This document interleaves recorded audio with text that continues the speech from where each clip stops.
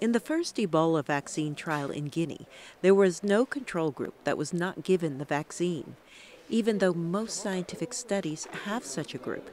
The focus in Guinea was on saving lives. That's why an animal study by the U.S. National Institutes of Health is so important.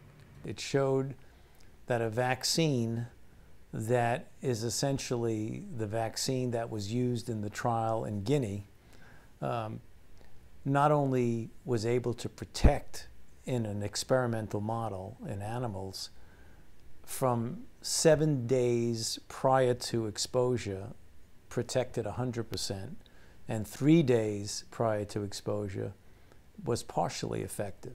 Dr. Fauci says the study shows the vaccine would still be effective late in the course of an outbreak when people would need it most.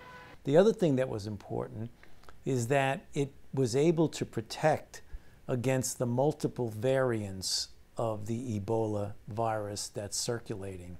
There are variations for each of the 4 strains of Ebola virus. This vaccine protects against the Zaire strain of Ebola that has killed more than 11,000 people in West Africa. The outbreak has not ended, and more people are likely to be infected. Yet so few people have the disease that human trials of other Ebola vaccines have stopped. But research on Ebola vaccines is not likely to stop. All of us in the public health sector believe that there will be other Ebola outbreaks, and that's the reason why we need to be prepared. If we had an effective vaccine available to deploy in the very beginning of this outbreak in West Africa, we likely would have saved a lot of suffering, disease, and death. There have been 24 outbreaks of Ebola in Africa, none as devastating as this current one.